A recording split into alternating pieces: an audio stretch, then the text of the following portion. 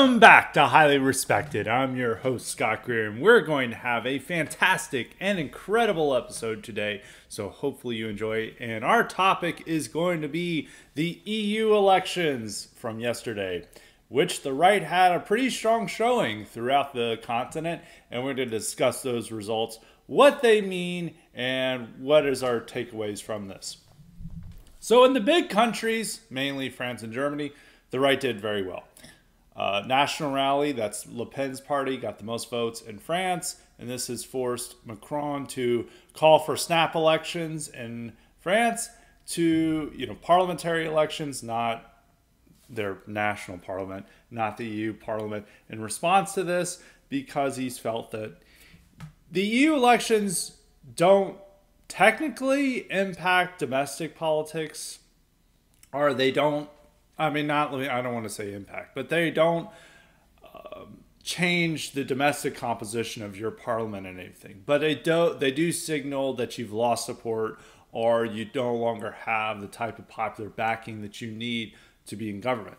Is that this is showing what the country would vote for if there was a national election for your regular parliaments. And France is where the nationalists had the best result. National Rally was the dominant party. They got nearly twice the number of votes. Actually, they did. Well, it depends on where they're exactly counting. They're still counting. But right now, they got nearly 32%. And Macron's party got under 15%. So they got more than double the amount of votes that Macron did. And that's the second party. Now, it's a pretty weird election because the Republicans, obviously, that's the English translation of the name. That's a center-right party. Generally, they've moved into a more immigration restrictionist direction over the last decade. They're much better than they were under Sarkozy. I think under Sarkozy, they had a different name. This party, which is the traditional Gaullist party, has gone through many different names. I think they've gone through at least 3 names since I've been alive. And it's the same with National Rally. I mean, they used to be National Front. Now they're National Rally. They changed it in 2017 after the presidential election that year. Any case, they usually are seen as sometimes people are like, oh, they're the ones that people should back. They have the actual chance to win. And they got well under 10%. They came in 5th in this election. The other parties, Macron's party, which is centrist, I would say, traditionally rooted in the center left, but it's now more centrist. I mean, even on economic policy, it would be considered right wing by American standards. He's wanted to, reform the entitlement system. They're pro-free market. They're generally not socialists. Then there's the new socialist faction, which is called Wake Up Europe. They came in 3rd. Then there's Mélenchon's far left party. You could call them the True Socialists, came in 4th. All these parties got over 10%, and then there was the Republicans that got 8%. So not a very good result for them. Now, Zemmour's Reconquest Party, which some people could argue is to the right of National Rally, got over 5% of the vote. So if you combine that with National Rally's total, and then maybe you could throw in the Republicans' total, if you want to just say right-wing immigration restrictionist, it's well over 40%. It's almost close to 50% of the vote. And so that's a very strong showing from the right. I mean, I've been following politics for a long time. And I remember when I was a kid, even, and when you're a kid, you don't really get much information as you should. And this is well before people were using the internet like they use it today. In 2002, Jean-Marie Le Pen, who is Marine Le Pen's father, went to a runoff with Jacques Chirac in the presidential election. And this was a major news story. They're all like, oh, fascism is on the rise. This is terrible. How could this happen? And Jean-Marie Le Pen didn't even get 20% in the runoff against Jacques Chirac. So Chirac easily won the election. But they've had close times that they've come to a runoff. And even in 2017, when there was a runoff, Marine Le Pen got, I think, 35%. She increased her total a little bit. in 2022, but it was still under 40% if I'm not mistaken. Actually, I am mistaken. She almost got 42%, and in 2017 she got right under 34%. So she did increase her polling support by almost 8%. And that's a big deal because you generally, it does show that she could potentially, or whoever they're going to have for the person to run, they could have Jordan Bardella, who's currently he's at least the figurehead. He's the nominal leader, but it's generally still seen as Marine Le Pen as him running for office. Now, Bardella is 28. So some may think he's too young and maybe he doesn't have as high name recognition as Marine Le Pen, but there does seem, Le Pen has the daughter has run for president ever since for over 10 years. Her father, the last time he ran was in 2007, and she's run ever since 2012. So this would be her fourth time running for office. So that people have already developed their opinions of her, and there's just not enough people who will go to push her to the president. So it may be better for them to go with Bardella. Now, I thought there might be an age requirement that, it's similar to America. Maybe he has to be 30, but I mean, it's in 2027. He'd be 30 by then, or similar to America, 35. But there appears to be not an age requirement to run for French president. So this guy would be 31 when running for president in 2027. He could still be president. And he is seen as the big winner of these elections. There's a lot of news articles talking about how he's the future of the right. He's the new face of the right. And so he could be the guy that they actually get to run and win for office. And this would be a huge victory for France to have nationalists in charge. Now, some may point to George Meloni's party in Italy, which we'll go to in a moment because that's another important part to talk about the EU elections, and say, well, these people might let us down. Well, I would say this. You have to at least take the chance and opportunity to see what can happen. Because otherwise, it's like, what's the alternative to doing that? Some people, then it's just like all these elections are pointless. All the politics is pointless. Everyone's going to end up like Meloni. I think the difference is France is a much stronger country, a more important country than Italy. Italy is an important country. This is different from, say, Slovakia electing a nationalist. Like, having France or Germany with a nationalist leadership is a huge deal because those are the two main countries in Europe. Those are where everyone turns to see where leadership is. And so that is a big deal if they go in a nationalist direction. And you need those types of things to happen for there to be change in Europe. And so if they elect a nationalist president, and also a French president is the strongest head of state that you can have in Europe, because unlike most of the other countries where the president is just a figurehead in a ceremonial role, I mean, they could technically call for,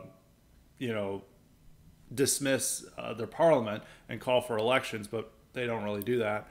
I mean, they're just kind of there to meet and greet and be kind of stand in for royalty.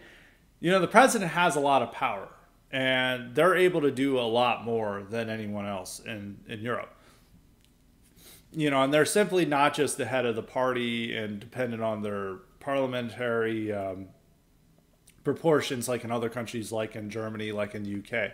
They can do a lot more than presidents in other countries or any type of chancellor or prime minister. So it's a very big deal if a nationalist gets that role. And it appears the national rally, if these snap elections go as planned, that they're going to get the plurality of seats in the national parliament. And that'd be a huge change. Because that was a big victory in 2022 because, they saw the presidential election and they're like, oh, they're not going to do that well in parliament. And they generally never do well. And then they got, the second most votes, or they got the second most seats in the French parliament.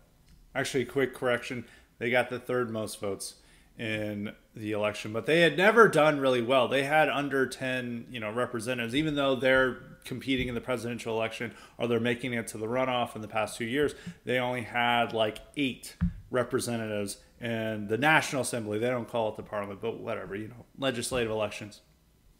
And then they increased it to nearly 90, to becoming the third biggest party.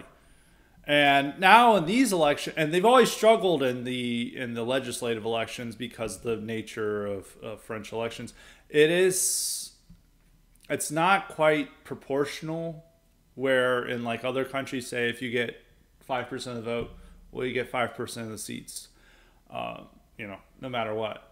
France did experiment with the 80s, and the National Front did so well that they're like, we're not doing this anymore. So they've always struggled with it. It's different from America's system. It's not quite, you put up a candidate, whoever wins. They have like 2 rounds.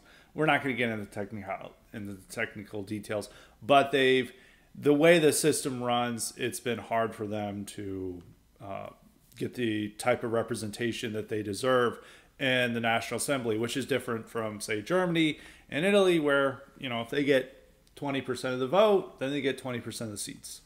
And that's been very good for nationalist parties. And that's also why Britain, UK struggles to develop a nationalist alternative to the Conservatives. We'll see how the July 4th elections, or the July elections, hold there in the UK with Reform Party, Nigel Farage's political vehicle, does against the Tories. But it's generally favored the establishment in those elections due to the nature of the race, which is just like whoever's the top vote getter goes to Parliament in these individual races. So let's go, before I go into what could happen with France and developing a nationalist, I need to go through all the other countries. In a lot of the other places, the results are a little disappointing or bad. Now, the one place where they're very good, even though the party didn't meet its polling expectations, was in Austria, where the Freedom Party, which had thought to have been destroyed in 2019 over a variety of scandals. There were 2 scandals then in 2019. They had a connection to the identitarians, and at that time, the whole news media erupted in outrage because the Christchurch shooter had donated to identitarians. And the Freedom Party then made a big showing of like, oh, we're cutting off all connection to them. We denounced the identitarians, even though a lot of the identitarians were working with their youth wing. They were getting volunteers from them for their campaigns. They were even recruiting for candidates. They then did a hard cutoff with them. And then there was this bizarre video sting with this woman claiming she was worked for Russia and trying to work with Freedom Party members. And then there was these corruption allegations, and their party leader had to resign. And, they got kicked out of the governing coalition with Sebastian Kurz, who later on had his own corruption scandal and had to leave government. And so they looked like they were finished. It looked very bad for them. And they always seemed to have been one of the strongest nationalist parties in Europe. And then they had this massive catastrophe. But they've since recovered, and now they were the top vote getter in Austria's election. Well, they finished in first. Now, they did meet polling expectations, but they were only off by like 2 points.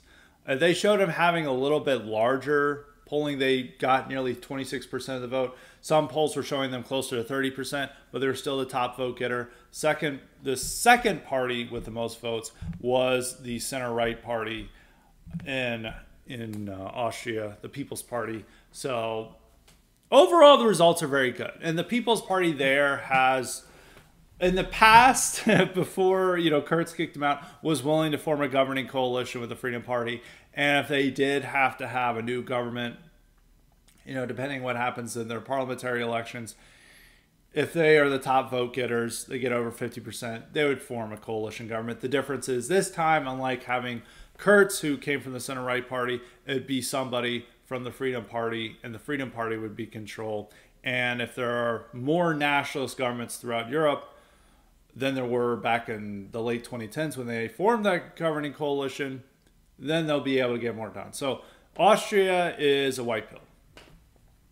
And that is probably the biggest success besides France. And I don't think, even though they didn't quite meet polling expectations, I think in the bigger picture of them coming back from the debacle of 2019 and emerging as the strongest party in Austria, and then the second biggest party is also a party that shares a lot of their immigration restrictionist views. They're just not as staunch on this. I think that's a major white pill. So France and Austria are unquestionable white pills. Now Germany is a little bit different. Still good news, but not quite as good news as we expected. The AfD, Alternative for Deutschland, Alternative for Germany, we're going to call them the AfD. They got second place behind the CDU, the center-right party, the Christian Democrats, and they gained a bunch of seats. So their results greatly improved.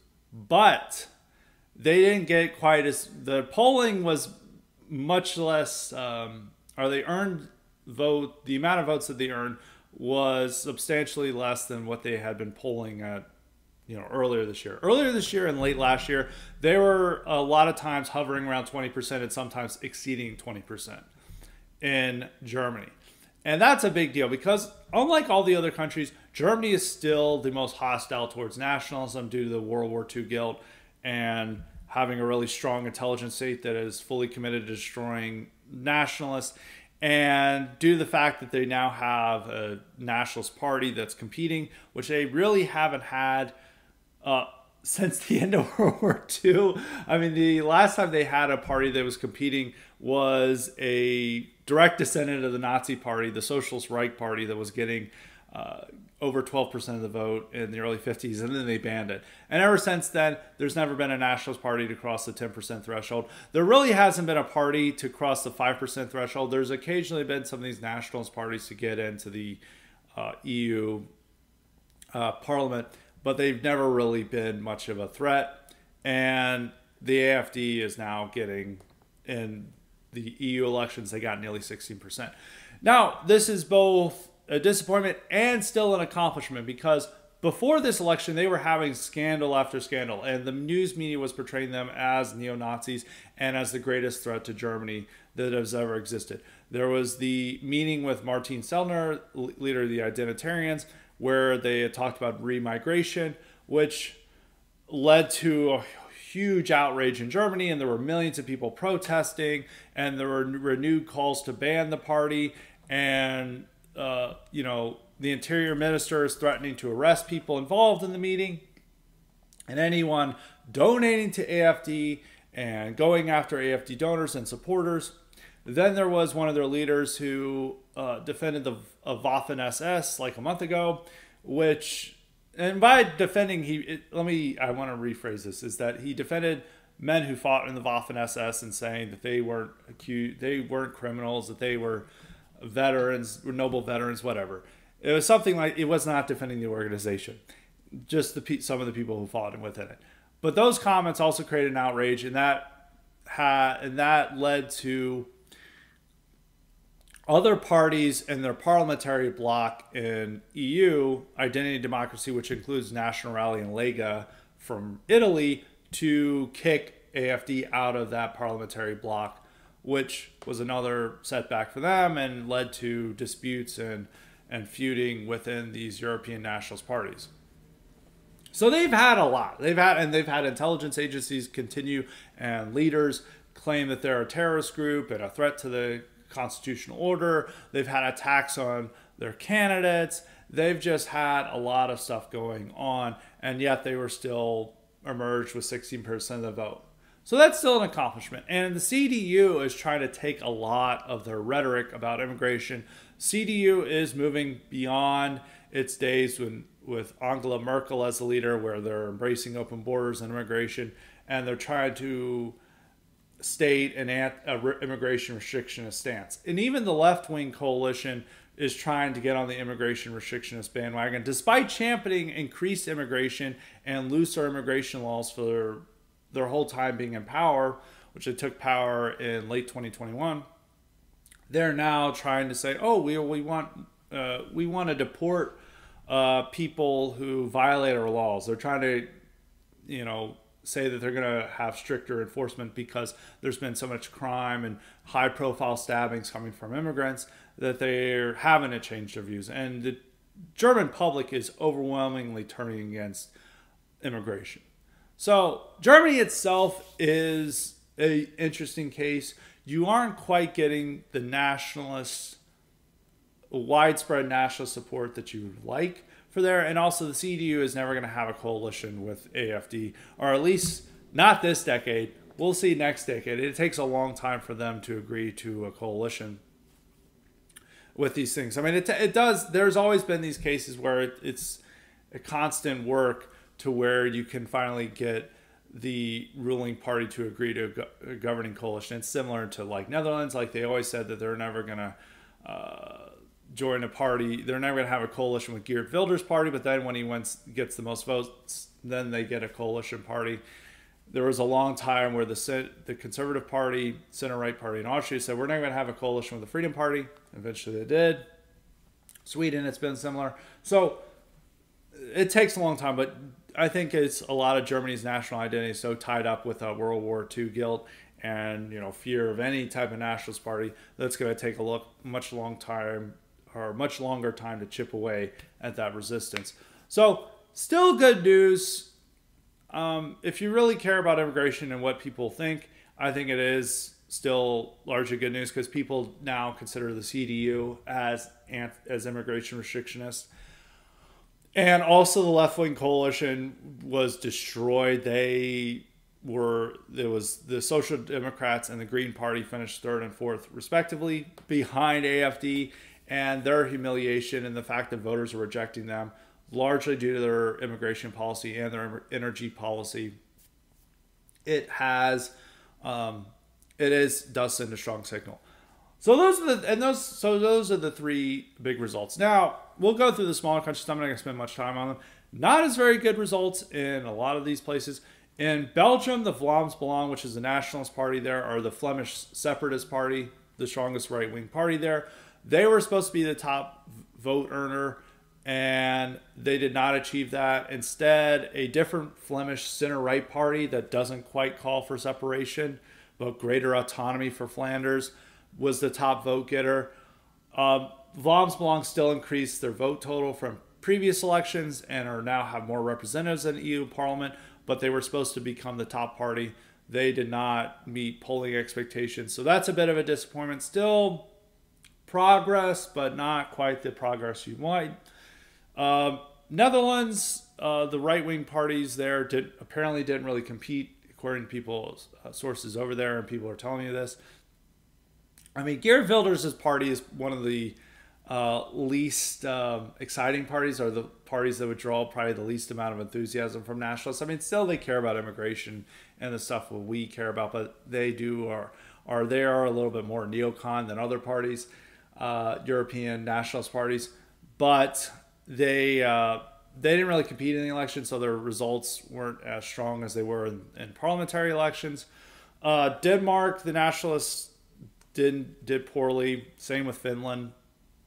In Sweden, the Swedish Democrats increased their vote total, yet they were far behind other parties. They got the most amount of votes, and also the Socialists were the top vote getters in that parliamentary election. So that's definitely, the entire trend of it goes against other trends in Europe, because generally if the nationalists weren't doing good in a country, then the center-right was performing strongly. And the center-right parliamentary bloc within the EU did very well and has increased their proportional representation and are expected to can still control the EU. They're generally not very good on an EU level, as they're fully behind the Ukraine war. They're not taking as strong a stance on immigration that they should. Still better than what the center left would want to be doing on immigration, but they're not still not very strong. There's a lot of room to criticize them on how they're handling a lot of the big issues. So, but that's in Sweden. It just booked the whole trend is that the left did the best in the parliamentary elections. SD, Swedish Democrats still did okay, but the results are rather disappointing. In Poland, it's a little bit different. I guess the center-left party was the top vote earner. Law and Justice Party, which governed the country for most of the 2010s, is not doing well. Confederacy, which is the nationalist party there, was a third top vote getter. So that's good news, because Confederacy has usually done, or Confederation, however you want to translate it, has generally not has struggled to get a lot of votes, but now the fact that they're the third strongest vote getter, I think that signals something's happening in Poland. Law and Justice Party has a lot of problems, but Confederacy or Confederation is much better than Law and Justice. So now that brings us to Italy, which is one of the weirder election stories, because if you've been following Twitter and you've seen like how the right worldwide has reacted to Meloni, they've all seen her as a traitor and as the worst. How could anyone support her? She's the worst leader they've ever had, the biggest traitor that you could ever imagine, because she went in there promising to do something about immigration. She hasn't really done anything about immigration, but she has pushed Italy greater within American hegemony and what American empire wants, and she's been the most fervent supporter of the Ukraine war, more so than any other European leader. And despite Biden saying that she's anti-democratic when she was elected, and this is a threat to her democracy by her winning, she then sucked up to Biden, and now they're pro-Meloni. So you're seeing all this from a foreign perspective, and you're like, wow, Italians must be turning on her. Instead, Brothers of Italy, her party, increased their vote total. They are by far the dominant party in Italy right now. And you're like, that's wild. And all of her, in her right-wing coalition partners, there's a center-right party that was Berlusconi's party, Forza Italia. And then there's Lega. Lega is generally the party that I think most nationalists would prefer. Salvini's much better than Meloni. But they all took a drubbing, especially Lega. Lega lost a significant number of seats in this election. They went from having over 20% of the vote to having less than 9% of the vote. They used to be the strongest party within the EU Parliament for Italy. Now they're like fifth. So huge embarrassment for Lega in that. And so that strengthens Meloni, is that she now sees her party as the strongest in the coalition by far. Her two governing coalition partners are below 10%. She can, they're embarrassed, they're humiliated. Now she is the right leader of the Italian right. Her power is solidified. And you have to wonder, is like, how did this happen? How is Meloni so popular among Italians? Why are they supporting her despite all of her, her poor leadership, or how we perceive poor leadership? So I've been trying to look this up and saying, because it's like something that is not given to a domestic audience, but a lot of this is by force of personality. She's a very charismatic leader. She does signal that she's the leader of Italy, which throughout the late 2010s with the five-star movement was leading it, and then the previous government was leading it, and there was a lot of chaos within the domestic government. And there was horrible leadership. No one had much confidence in their leaders. Meloni gets up there and, despite her failures to do anything about immigration, somehow is able to exude confidence and say that she's the leader. And that's why voters normie Italians are gravitating towards her, because it's like, oh, finally we have a prime minister who's in charge, who is not, dissolving her government, who is not, who's actually trying to work with people, which there's been these center-left, governors who have praised her for, oh, well, we had disaster, and Meloni came out and worked with us and did a great job. And so it's more of the technical aspects of governing, which isn't quite what nationalists are worked up about, that is making her popular. She's also been doing a good job in Italian opinions, of getting EU money for her country, and also her hard stance on Ukraine and support for Ukraine is still popular in Europe. This is the thing about the elections, is that Europe is still not turning against Ukraine, is that being seen as pro-Russia is still a detriment to you in these European countries. I mean, this is a case with Lega. Apparently one of Lega's problems. Well, Lega's problems is that even though Salvini has criticized Meloni's actions on immigration, they're still part of the governing coalition. So a lot of those right-wing voters who maybe feel that they're betraying, or that governing coalition isn't doing enough, still will blame Lega. Second is most Italians are still very pro-Ukraine, and they see Lega as too pro-Russia. So that's hurt them. Apparently, also, Salvini was calling for bringing back conscription, which is very unpopular in all these countries. They're all talking about bringing back conscription, which is not a popular proposal, and so they went against Lega for that. So that's something across the board that has generally been a factor in all these elections. I think, you know, the only parties that have the appearance of being anywhere near pro-Russia are the Freedom Party in Austria and National Rally. But France is a little bit different. I mean, even Macron is less hostile towards Russia than a lot of other European leaders. And it's a more complicated picture there. But that generally hurt a lot of these other parties elsewhere in Europe. And I think that was also a factor in Meloni's big victory. And also, I think if you still care about immigration and wanting to solve it, a lot of these voters still see Meloni as their best bet to do anything about it. They feel that there is no other alternative, so they're really worried about this issue. And Meloni still promises that she's going to do stuff within the EU and domestically to try to do something about immigration. And she's tried to implement some measures against illegal immigration. Of course, she's trying to bring in more legal guest workers in, but they do feel that she does actually take a stronger line on immigration than any of the left-wing parties.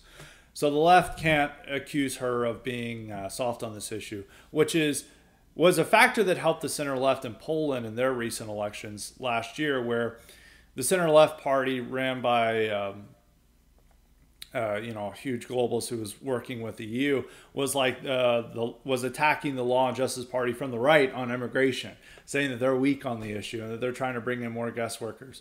So none of the center-left party tries to do that against Meloni. So that's like, if you care about immigration, they see Meloni as the only option that there is, which is not a very good result.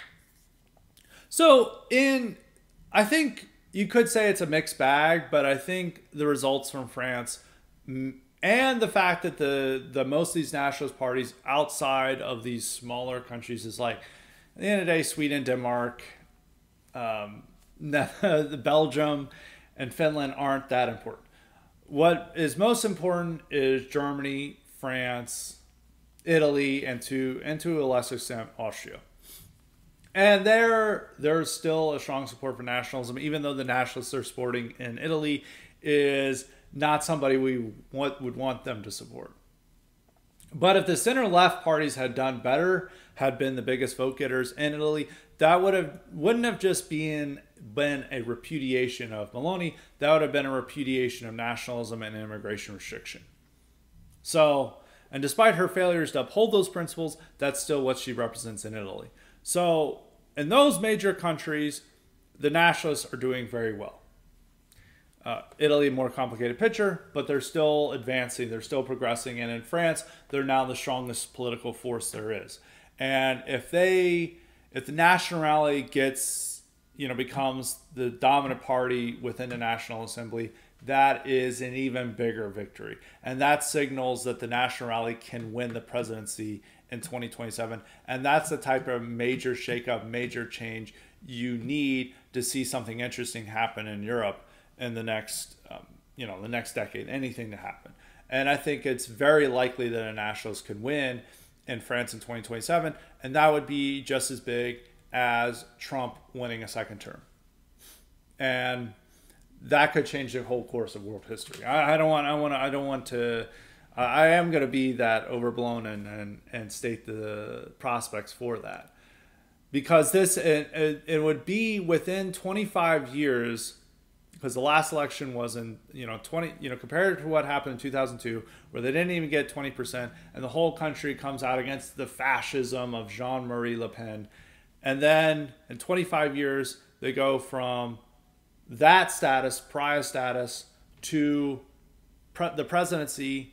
That is a major transformation. And then if they have, stronger coalition partner, if they have a nationalist government in Austria, maybe they can force whoever, Meloni to be, stick up to her stated principles in Italy. And maybe if there's a more right-leaning government in Germany, maybe they can force them to bring in AfD into that coalition. That's probably not going to happen, but one can dream. Then you could have this whole power block within Central Europe that can direct the EU to be much better and to advance in the identitarian direction that we'd like. So I think that's all very possible, and it's very much of a white pill that we can see. And you could even see maybe that this is the start of emergence of a truly independent European bloc that's truly right-wing, not, you know, the type of libtardism that it would be a European bloc now. And it's working to separate itself from the American empire. And, you know, it works to repair the relations with Russia and other things. I still am skeptical of what that would be, whether that's possible or whether even in relations with Russia would make them more keyed, because Russia is trying to weaponize immigration against Europe in order to punish them for their actions over Ukraine, which I can't support. But there are a lot of possibilities there. And I think that this is, it offers new opportunities for thinking the world and where we can project, you know, our political strategies and where we can see hope arising, and maybe there can be somewhere to support. And so if you have a strong, powerful European bloc that's right-wing and is trying to be more independent of the American empire and is restricting immigration and is standing up for its heritage, I think that that could be a very white-pilling experience. And that could all happen by the end of the decade, as signals by these EU parliamentary elections. So my main takeaway from this is that it's a major white pill, even though some of the results weren't as strong as we should have expected. I think it would have been, if AfD had gotten nearly 20%, I think it would just be a massive, massive victory. Still a very strong victory. But even the AfD getting 16% is still remarkable, considering all the problems that they've had and all the struggles and opposition that they faced within Europe or within their own country. So that is my takeaway from the EU results. So I always try to give people hope and give them some white pills where there are. And I think this is one of those examples. And I think that this also signals strongly for what's going to happen for us in November. Is that, and similar to how Brexit signaled that there's an international nationalist uprising, and that this signaled that Trump could win, the fact of how strong the EU elections are signals that Trump can win. And I think once Trump's in power, it'd be much easier for these nationalist governments to take root and face less opposition from America, you know, because we're not going to have, like the Biden administration, people like complaining about their nationalist parties or the right-wing parties and them not accepting enough immigrants like Biden does. I think you'd see a change in how we interact with Europe and allowing for these nationalist governments to emerge and to govern in the most effective way possible without American interference. So all that, it's all about, you know, the whole West is up in arms over immigration and starting to realize these identitarian issues. And many, many people are taking out that frustration and that opposition to what they're seeing around them and to the great replacement at the polls. And so I think that this is all very good news and is something to be optimistic about. So that is my takeaway from the EU parliamentary elections. Now we're going to get into the Convolete questions. As a reminder, you too can get the power to ask me questions or suggest guests and topics if you sign up for the Convolete option at Highly Respected Substack. That's at highly-respected.com, and make sure to sign up for the IQ supplements while you're there. First, we'll start off with K-Max. We always like to start off with K-Max. K-Max's questions. He's got 2 questions in 1 question, so he's got 3 questions. He said, what is the main driver of wokeness and open borders in your view, the corporations or the government? So he's asking whether, you know, on the immigration issue of what drives immigration support and what drives wokeness are 2 different things. Because he says what's causing that, corporation and governments. And he says, however many, I felt corporations pay off GOP congressmen to push for amnesty and border control when most of the base does not want it. And many feel that the government bureaucracy that continues this ridiculous wokeness and pressure corporations. Do they work hand in hand, or who do you blame more? What causes the media and Hollywood to be so woke? Again, I ask where does this woke pressure come from? So there's two different questions. On immigration, that we'll start with that. What's the most pressure comes from corporations, government? I would say, rather than corporations, I would say economic interests. Those are the people like, oh, we need these workers. They work so hard. They're better than truly Native Americans. We need to get them over here. And so it's really just pushing, it's economic interests that are pushing this, because they're like, we need workers. And the government is like, okay, the government merely facilitates it. But right now, what's drawing these immigrants into so much corporations or the government, it's literally just social media thinking that they can come over here and have a gigantic house and achieve the American dream. And that's why the entire fucking world's coming here. And they're facilitated by social media to coming here. And so the border crisis is because there's not enough. These people can't even work these jobs. And the economic interest wishes that it was done in a more orderly fashion where they have work visas of some sort or work permits so they can take these jobs. And instead, a lot of these people are just coming to live on welfare. And the government's not doing anything about it. So the government is more responsible for the border crisis simply because they're not enforcing the law and they're letting all these people in and they're believing their ridiculous asylum stories. So they get in and they get the type of support they're getting. But historically, I would say it's mostly economic interests. The economic interests are always the ones who are pushing for the more workers and cheaper labor force. And so it's not quite, for most illegal immigrants, if they don't feel that they're going to get a job, they're probably not going to come here. So economic interests were trying to draw them in. Many of them wouldn't come here. Some of them, but now they're still coming here no matter what because they think this is the land of opportunity or whatever. Why is media in Hollywood so woke? I mean, it's not. That's just generally the people are going to gravitate towards this. That's the elite ideology. If you look at the party makeup or what people are, the parties that people at elite universities vote for, it's over 90% voting of them are voting for Democrats. So liberalism is the default elite ideology.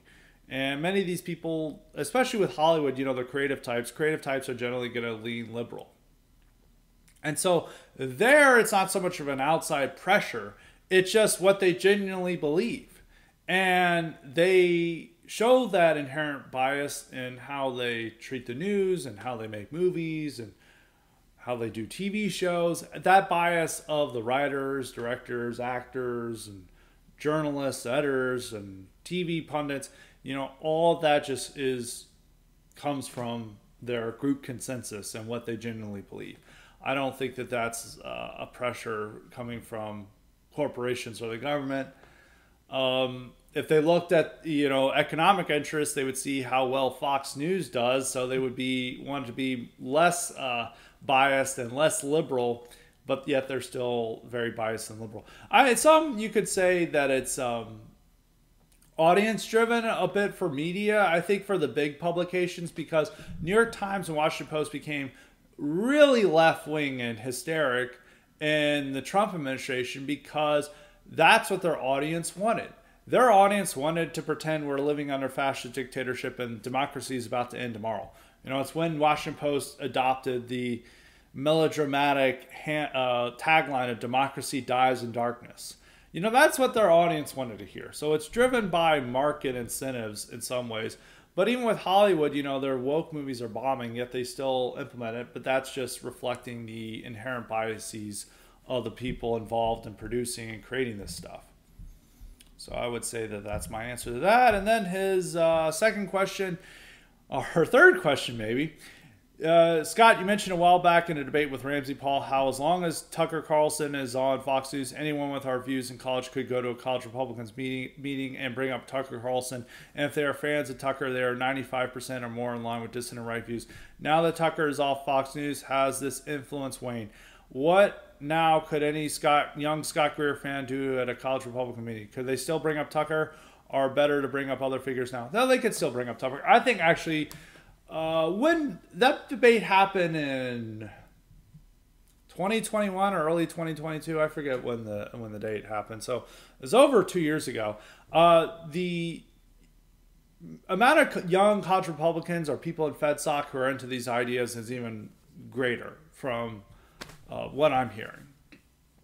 So there's a ton of figures you could bring up. You could bring up me. If you wanted to bring up a mainstream figure, you don't want to go full on like dissonant views, but just signal that you're into this stuff. You could still bring up Tucker. You could bring up Trump himself. I think that even if you look at what mainstream conservatives are talking about that young people listen to, because most of the young crowd is not tuning into Fox News. They're watching streams and podcasts and stuff. And generally, even what the mainstream stuff like Daily Wire and The Blaze are talking about is more in line with our views than they would have been even in 2021. I mean, even if you look at like what Matt Walsh and Charlie Kirk talk about, a lot of times it sounds like an alt-right podcast from 2016. And that is filtering down to the younger crowd, because the younger crowd is not getting their information from the traditional conservative media like Fox News, Wall Street Journal, that type of stuff. And talk radio. They're getting their information from the online media sphere. And so even if they're turning to more mainstreamish or even cucky sources, those mainstreamish cucky sources are echoing dissident right viewpoints much more so than they would have been at any point in time, even in 2021, and especially in the Trump years. They're all talking about immigration restriction. They'll all talk about how the Great Replacement is real. They'll all talk about how anti-white racism is the real form of racism in our country. And that's something that we have to deal with. And so they even, will criticize Israel, which nobody would have done a few years ago. So that's generally what the mainstream media market is like. So I always worried about what would happen if Tucker is taken off the air and maybe there be a waning of influence of mainstream dissident right viewpoints. But it's actually the opposite's happened. It's only gotten stronger in that year that Tucker's been off. I think it's already now baked in. Baked in keenness, you could say, like an opposition of baked in wokeness. I think and you can even see this in lawmakers, what lawmakers are talking about. I think fewer lawmakers themselves are willing to talk about the Great Replacement if they're not seeing it on Tucker, but their staffers are more willing to talk about it now than they would have been in 2021 or 2022. And from what I'm hearing about the college Republican chapters and these young Republican groups, they're far more right-wing than they've ever been. And you could find like-minded people at these events than you would have, and it would have been much harder to find like-minded people. Certainly when I was in college, you wouldn't have found like-minded people at all. But even when Trump was president, it's far more likely to find like-minded people. Because a lot of those college Republicans back then were like, I hate Trump. He's not a conservative. He's not for limited government. Well, I think today if you went in and said that to pretty much most college Republican chapters, they laugh you out of the meeting. So I think that's a positive development there. So we have that. We got another Trump question, this time from Dollar Bill. He said, what do you think of the claim that Trump is essentially an 80s centrist Democrat whose views never changed over time? I don't believe that. I don't believe that at all. No, I don't think that's quite the case. Trump's even views weren't even really a centrist Democrat. As Trump always was instinctually racially minded. And that's something that is 80s centrist Democrats wouldn't understand, because, the nature of dealing with the real estate market in New York and politics in New York is that he really understood these racial dynamics that a lot of normies, even back in the 80s, wouldn't have quite fully understood. And he also felt that the world is not, this little happy place where we can all just trade with one another and we can achieve world peace. He always felt that on the global stage, it's a brutal competition between powers. And he was always highly motivated by the fact that the Japanese, which at the time the Japanese were seen as our great economic rival rather than China, they're eating our lunch and they're making us weak. And if they gain strength, then they gain strength at our expense. And that's something that centrist Democrats wouldn't have quite believed.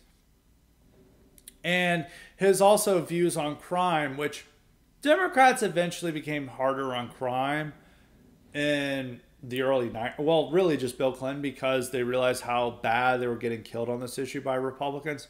So they adopted that issue. While Trump was already like a tough on crime guy in the 80s. You know, he wanted the death penalty brought back for the Central Park Five in 89. You know, he always had those views. And just a year before, Dukakis ran for president on a soft on crime message. And, you know, he refused to change his policies that were allowing murderers like Willie Horton to go and brutalize innocent civilians. So I don't think his views even in the 80s were in line. But he's never been a social conservative. I mean, he's always been libertine. You know, he's always had a lot of sex outside of marriage. You know, he's always been, you know, bragging about his sex life. You know, he's not a devout Christian. He's very unique, but I even think that wouldn't have even been the case for centrist Democrats. Where he's most differs from Republicans or conservatives are on issues that Democrats wouldn't have been. You know, it's not like Democrats in the 80s were like, oh yeah, I'm having sex with tons of hot models. You know, Gary Hart in the 88 race had a suggestive photo with a young woman who wasn't his wife. You know, this woman was sitting on his lap, and all these reporters sent dozens of reporters to find out proof that he had committed adultery against his wife. And they finally found proof of a woman who claimed that they had an affair, and it destroyed his presidential campaign. Now affairs don't even hurt candidates. I mean, they still hurt male candidates more than female candidates. They don't harm female candidates at all.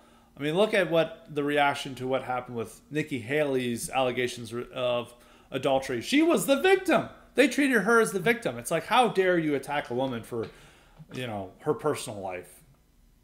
Men, it's still a problem, but it won't destroy them. I mean, you know, look at the amount of support that was rallied behind Trump for offering hush money to a playmate or a porn star for having an extramarital affair.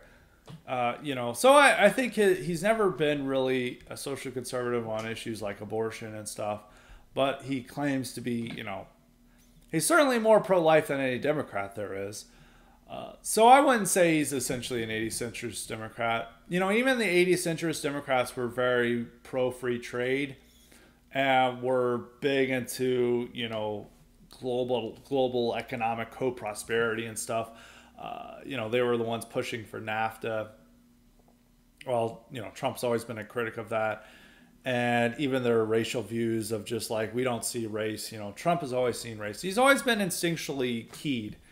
And 80 centrist Democrats were not. You could say some Democrats in the 60s and 70s were instinctually keyed, but not by the 80s. So I wouldn't really believe that. I think he's had core views that have stuck with him all the time. The only things he's changed on are stuff like abortion, maybe single payer, or how to pay for healthcare. It's kind of like the traditional Republican conservative ideas that he has to, you know, abide by to be their leader. But on the core issues on trade, immigration, how you see race, and even just like on the nature of the world and how everything is a brutal competition, you know, between individuals and peoples, he's always been there, and that was very different from centrist Democrats. So we got that. We will go to, we have two music questions, so I'll save one for the mailbag. So we'll go with Walter today, and the other music question will be for the mailbag. Walter asks, I'm curious to hear what your experience with live classical music has been. What has been the best places you've heard pieces you've performed live? Obviously, there's a lot of wokeness associated with that milieu in America, but after attending a recent orchestra performance, it hit me that there were no LGBT imagery or propaganda at all, despite the occurring in a deep blue city during Pride Month. In fact, I realized I've never encountered any forced left propaganda while enjoying live classical music. Just an observation, but I can't say the same about many of the sporting events I've been to. The best one was an outdoor performance of selections from the Ring, Wagner's Ring. It was just incredible. It's an incredible setting. They really hit all the best moments of it. They did. It wasn't quite the Wagner without words, or the Ring without words, which I've also seen. They had some of the singing parts with it, some of the famous ones from it. I would say that that's the best one. One of the better experiences I really like seeing is that the Metropolitan Opera does these Live in the Met performances that are streamed across movie theaters across the country. And there's, I wouldn't say that they're quite better, but I do enjoy the experience. I would say that they're equal because there's differences that happen with going to, say, seeing an opera at live, like in person. Because depending on where you're going to go see the opera, if they have a screen in the corner which is showing the subtitle or the dialogue in English, then it makes it better. But a lot of places don't do that because they don't have the space, and that's they feel that's going to interrupt the performance.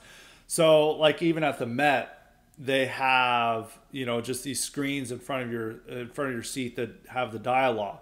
But it becomes distracting because you have to keep going back from the stage to the dialogue to see what they're saying, and you're not sure what to focus on, and it breaks your concentration. Live in the Met, it's right at the bottom of the screen.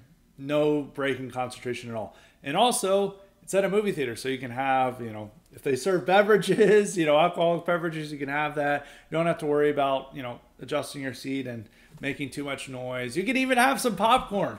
And it makes it a very enjoyable experience. And I've seen two. I saw Die Valkyrie, a second part of Wagner's Ring cycle. And actually, it's all been Wagner, so I'm sorry to say it's all Wagner. But Wagner's operas are awesome, and they're must-see when they do. So Live in the Met, Wagner's Valkyrie. And then the second was Lohengrin, which I also saw Live in the Met. I've seen other operas in person, but I thought those were very good experiences seeing it. And it's also, they have the cinematic camera angle, so it's with that, which is just not seeing it straight stage, and they really do make it a good performance to view on the big screen. So I would say that was the best. But on the point of like not seeing wokeness, I mean, you may have some diversity put in there. I see that they don't really do this with Wagner. They do try to do this more with Mozart, Puccini, and Verdi, all their big performance. But for whatever reason with Wagner, that's always generally all white. I don't know, maybe they stay this. I've also noticed that with Strauss too. When I look at the performers for Strauss, who would be the other big German language opera composer that you would see in America, Richard Strauss, generally all white performers. But if there's like the big stuff that is going to draw people in, they always try to impose diversity. I mean, there was one opera I was considering going to of La Boheme, Puccini. And the entire cast was non-white. The entire cast. There was the only white person that was listed in the bill was the female conductor, which is another issue our good friend Carl Böhm, respecter, would have issues with that. But otherwise, besides that, you don't really get the full-on wokeness. Sometimes you do. There was the Met had a performance of the Carmen this year, which made Carmen an illegal immigrant who is seducing a Border Patrol guard. And I had a friend who went and saw it, and he left after the first act because he's like, I'm not taking this shit anymore. So they do try to do that, but you just have to be prepared for what you're seeing. And generally there are reviews of it. You can see what the production is before you attend. But I think it is less woke. It's also more intellectually gratifying than some sports events. And they're not going to, even if they're having a pride night, it's not going to be on stage. It's hard to have a pro LGBT message in a Beethoven symphony. So I think it's always a good public event to go to. I really enjoyed going to classical performances. As I get older, I don't really like to go to rock metal concerts. I feel like old and out of place at them. Classical performances are more my speed at this moment. And his second question is, you often encourage your viewership to LawMax as our site is in desperate need of good attorneys. What areas of law would you encourage legally inclined listeners to explore? Criminal law would seem to present many opportunities to people in our movement. Many prosecutorial positions across the country are elected. It's easy to imagine how much good a racially conscious and politically savvy attorney could do just by running for DA or county attorney post. This could especially do a lot to clean up some of the small but diverse towns of the South. I think it's just, when you're exploring this, is that you could go into public service. That's all that I say. And you could go into public service no matter what law you're into, because there's a lot of guys who focus on corporate law and then they go straight into, the DOJ, working on stuff that's not really corporate law, maybe more criminal law expertise. I'd really say is just figure out ways that you can utilize your law for public service and public law. Because a lot of the positions, like, working in nonprofits and stuff is not going to make as much money as working in a normal law firm. But just having those options open to where you could run for a DA post or working in a, even working in the district attorney's office, all those things could help in that regard. I would recommend people to try to figure out paths to go into legal academia. I think one thing that I think the right is going to adopt, or they should adopt, is that there's a bunch of great law schools in deep red states where they could utilize that power to bring in conservative lawyers to teach at these schools. And also, unlike for other academic professions, you just need a law degree to teach law school. And they could bring in, and there's tons and tons of conservative clerks or people who had clerked for judges, for federal judges, which is generally where they recruit the legal academia from, that could perform in these roles. And maybe they have a normal law job, but they've been connected with conservative circles, and they're like, we would like you to teach law at the University of Tennessee or the University of Alabama or the University of Georgia or University of Texas. And then they could develop these major law schools at these red states into serious conservative right-wing institutions, where then they develop more conservative lawyers and they develop a true counter-elite to challenge the libtard regime. So that's something else to look into. So we are on our final question. Everything else will be through the mailbag, and it is from New England Refugee. What are your thoughts on cancellation insurance? If a bunch of right-wingers came together and pay a little a month, they should be able to help get those who are crushed by the regime get back on their feet. What do you think? Well, it depends. If you're in a group that really has to worry about people getting exposed for being in that group and, help getting on their feet, maybe it's an idea if you're really about that. But I think you're never going to get people to buy into that. First off, right-wingers are so paranoid, and they don't like giving their money to something that they're not going to use it for. And also they're like, that's my personal information. Really, that sounds like unemployment, which really it would be better if we focused on ensuring that being fired for your political views would still make you eligible for unemployment, and that could be your cancellation insurance to help you get on your feet. I do think that there is a big difference between now and the late 2010s. People would definitely been talking about this stuff in the 2010s, because this is back when guys were getting debanked all the time. And this is back when white nationalists were wanting to do their own credit union, which they didn't have any capital at all. And the only people who had signed up for it are people with no money. So it was not going to work at all. Similar to cancellation insurance. This would have been an idea people would have been really into, but not actually putting money into towards. But I think now, depending on your level of right-wing involvement, you have less to worry about getting canceled are less worrying about losing your job? I mean, it's all depends. One is Antifa is not as active as they were in the Trump years. And the Trump years, I remember these guys who got a dox from Identity Europa. You know, Antifa was calling all their employers nonstop. They were calling their families nonstop. They were, you know, plastering their face all over their neighborhood. They were really putting in the extra mile to fuck over these guys. And most of these guys were just like dudes in a group. Today, that doesn't really happen, at least to the best of my knowledge. It's not happening to the same extent that it was happening in the late 2010s. And so, and also, Antifa journalists are less inclined to just like dox a random person who's like, he's an accountant in Indiana and he's said some racist stuff on Twitter. They're less inclined to really publicize those people. I know there's been a few doxes lately where it's been, you know, some of the remaining Antifa networks, you know, find somebody, but it really doesn't seem to have the real world impact like it did in, like, say 2019. Because I remember the IE stuff. You had major outlets like HuffPost and Daily Beast displaying all these doxes of just some guy who was in a group. And it's like, how is this newsworthy? And today they're just not as eager into it. I mean, they can't even cancel Richard Hanania. You know, he still had his book come out despite him being exposed as a eugenicist and other things. So they're less capable of canceling people than they were before,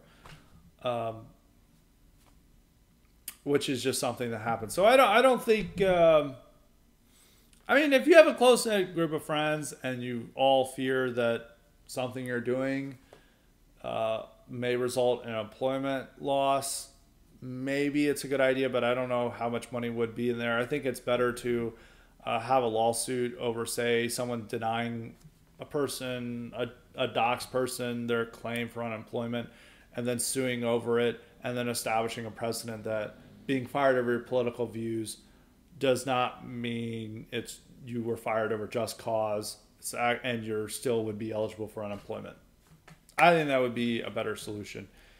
But if you want to do that among your friends, that's fine. I just don't think you're going to have much in the bank for it. And for a larger picture, I think it's better just to establish that precedent for unemployment. So that is it for Highly Respected today. We are going to have a lot of great content this week, so you be on the lookout for that. So until next time, stay respected.